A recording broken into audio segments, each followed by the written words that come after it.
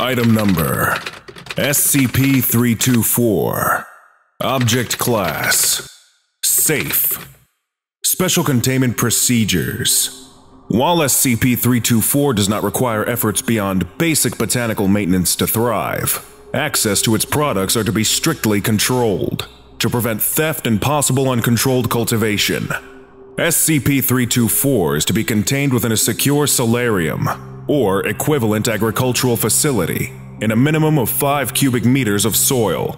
Soil should be maintained at a consistent pH of between 4 and 4.5, with a minimum 12% humus or similar organic compound component to topsoil.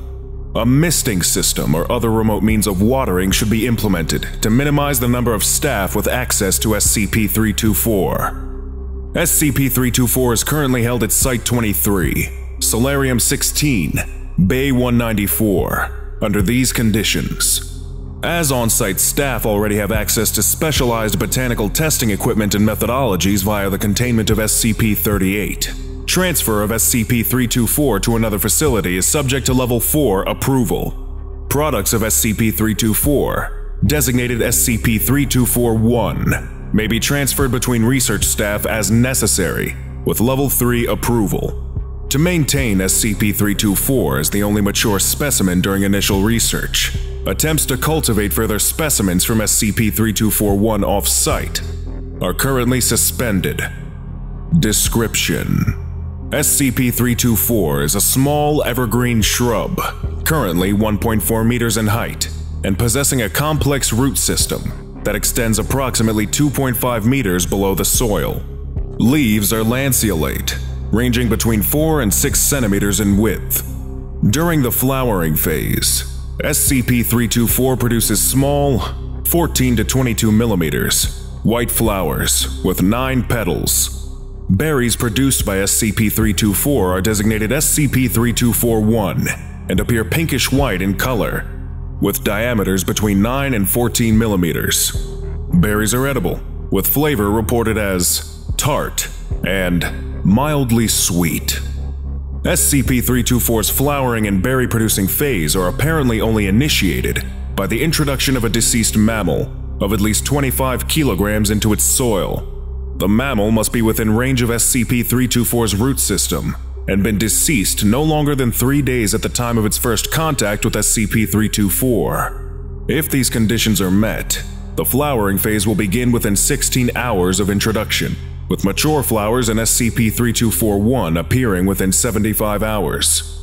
When eaten, each individual sample of SCP-324-1 will produce a vivid sensory experience, reenacting a seemingly random memory of the deceased mammal's life in the consumer of SCP-324-1.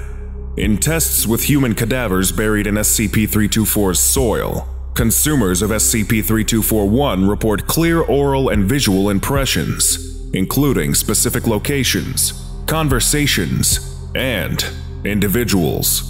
The consumer of SCP-324-1 appears to experience the deceased's memory as if it were one of their own, but recognizes it as a product of another mind. In tests featuring animal cadavers, consumers of SCP-324-1 report an overwhelming jumble of sensory input, devoid of the usual narrative context produced by human thought.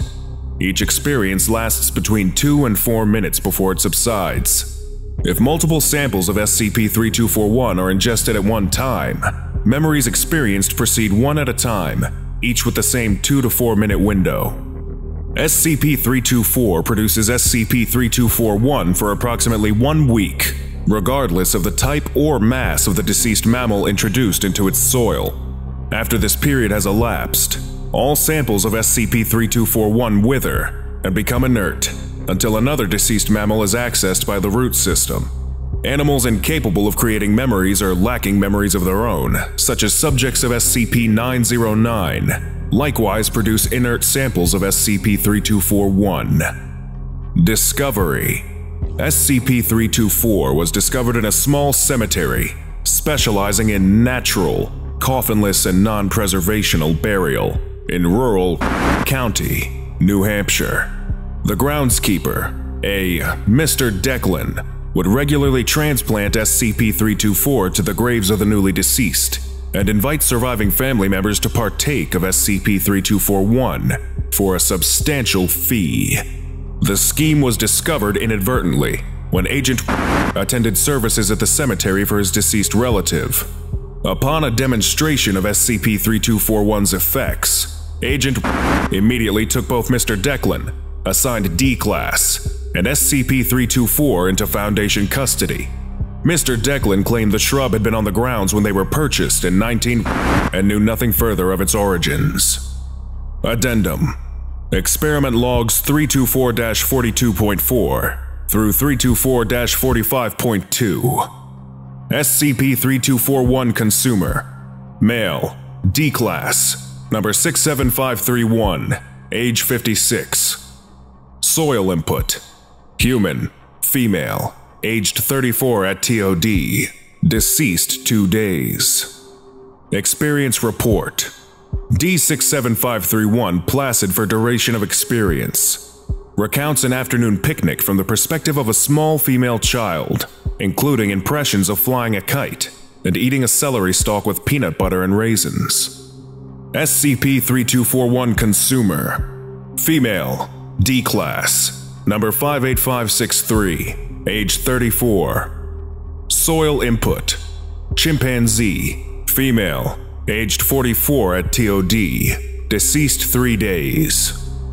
Experience Report: D58563 thrashes wildly for the duration of the experience, making gestures as if to ward off an attacker. Recounts impression of being assaulted by multiple individuals, uttering high-pitched squeals. SCP-3241 Consumer, Male, D-Class, number 69965, age 22. Soil Input: Human, Female, aged 93 at TOD, deceased 2 days. Experience Report: D69965 Uncooperative, restraints employed. D69965 force-fed SCP-3241. Continues thrashing for 43 seconds before abruptly relaxing.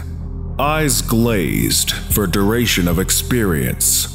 D69965 drools slightly.